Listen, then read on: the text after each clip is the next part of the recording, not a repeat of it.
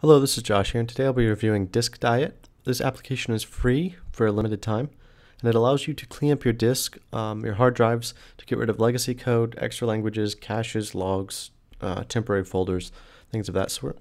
So you can see here are some screenshots, but I will switch into the application. So here's the application. You can choose which hard drive you want to access up here. I'll choose the SSD. You'll see it needs to access the SSD, hit the choose button, and select the SSD on your computer. So here's the dialog, and there's my drive. I'll hit choose. You'll see it's finding legacy code right now. It's going to go through and find all these. It does this fairly quickly. So it's got these selected by default: legacy code, cache, logs, temporary folders, and trash. The extra languages haven't been selected because it wants you to configure them. You can hit that configure icon, and you can see all these different languages that it's configured to remove, that it's found some of.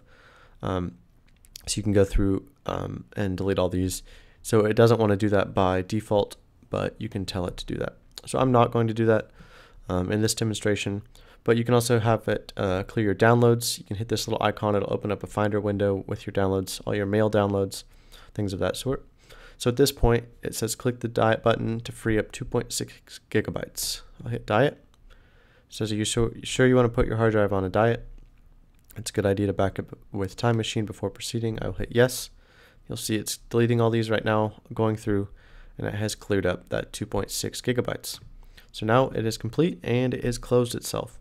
So it's a very simple, quick way to free up your disk space and get rid of some things you don't need on your Mac. Again, it's called Disk Diet, and it's free for a limited time. Thanks for watching.